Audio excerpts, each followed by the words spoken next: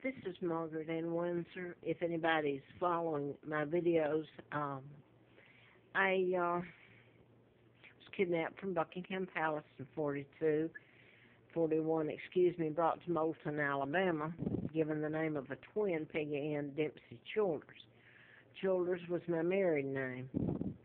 Both twins were dead. They were born out of wedlock and killed by their mother, Lionel. It was a pigsty. It was a hellhole. What can I say? I found out, and I'm going to just give this little bit of background so if anybody watches they know where I'm coming from a bit. I wrote about mind control. Let me say that. I was working for doctors, had worked for doctors all along. In 77, I wrote a medical malpractice book, or 76, 77, 78.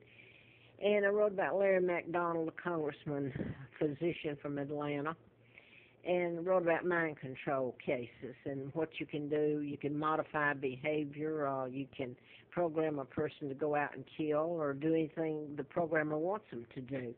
You can create an illness or you can cure it, such as cancer, anything. You can make them commit suicide, and how do you prove it? It's not suicide, it's murder by mind control. Now then, the murders and all of the things I wrote about were done in patterns using mind control. And there were lists of them out at NASA. And by the way, the Brits have been killed and everything in this war. I was kidnapped. My father, I found out in 83, is Edward VIII. He was married to Claudia O'Keeffe, Georgia O'Keeffe, the artist's sister. Born an American, she was Irish Catholic, and it wasn't just that part of the Windsors didn't like her. Back then, I found out it's the New World Order orchestrated the whole thing.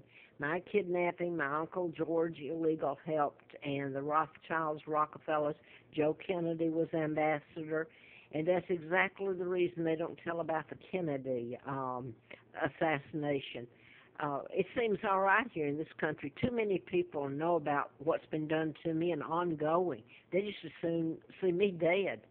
They love John F. Kennedy. Doesn't matter if he's mafia or what. And I was 2 years old, and the whole thing about my dad was contrived just to take him down. Pack of lies. He wasn't married to Wallace Simpson, and the imposter was, and a 99-year seal. Now then, I put on here because right now they're finishing me off. I'm allergic to chemicals, have an immune disorder, and if I get around chemicals, especially if I'm force-fed them, like the room you're renting, the home you have, or I used to go up on the mountains to have a place to live when I first came here, and they would come out. I'm talking about the volunteers. So you've got the law enforcement's told to do it.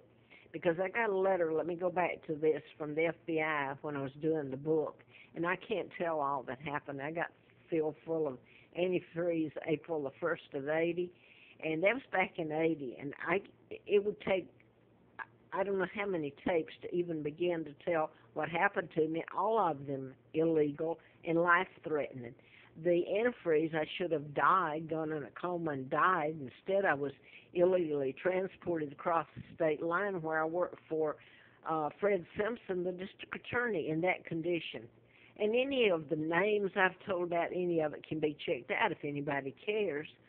That was in Huntsville, Fred Simpson, the Madison County district attorney. And then after a couple of jobs, I was just thrown on the side of the street, really. I ended up here. I never could get an attorney, civil rights, not anyone to touch it. And I came up here and I lived on the Appalachian Trail, starved, froze, and I was told about my kidnapping and my real name actually before I came up here. And the point I want to make is I put all this on tape. So it looks like I'm running around Navy, that I'm free to go where I want to. That's preposterous. I'm a hostage, just like the British are.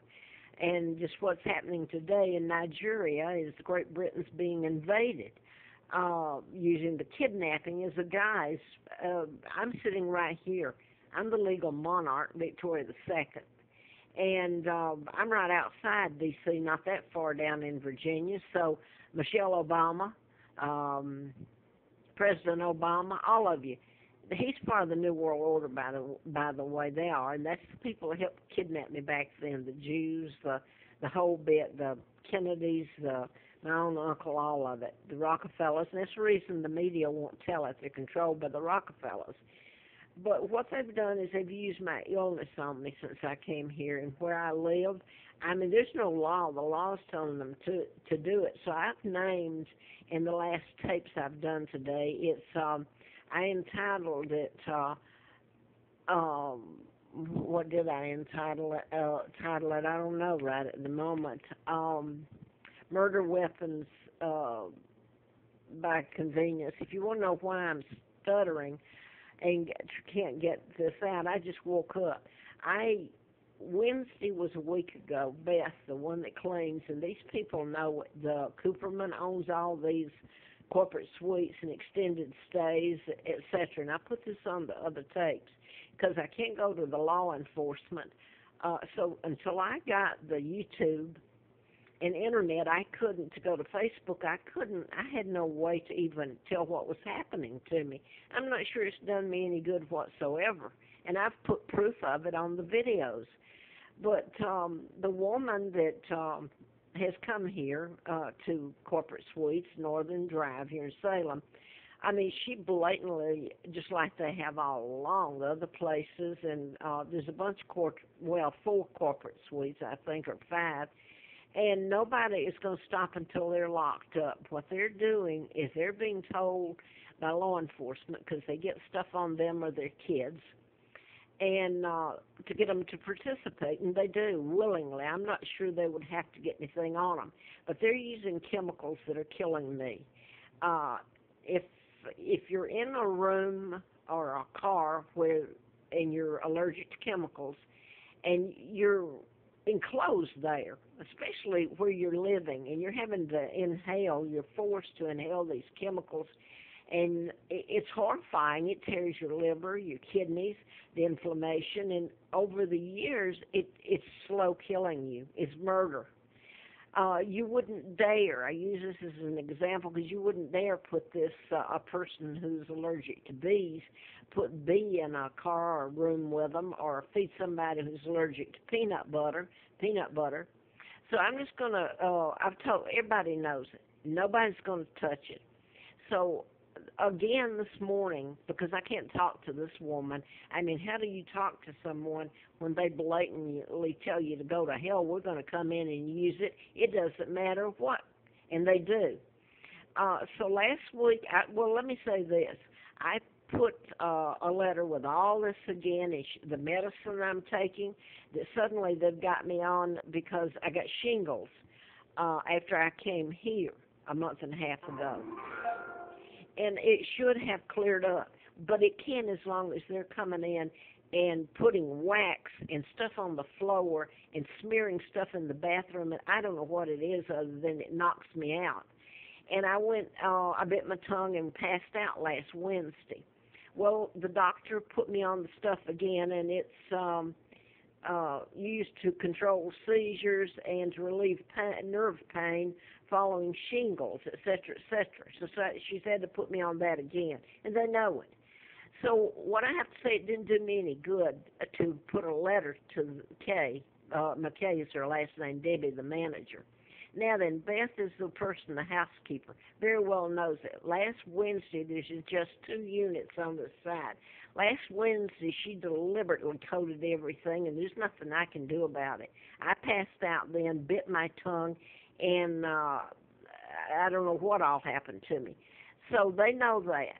Now then, they cleaned the room right next door to me, and there's just 2 units on the side. It's away from everything.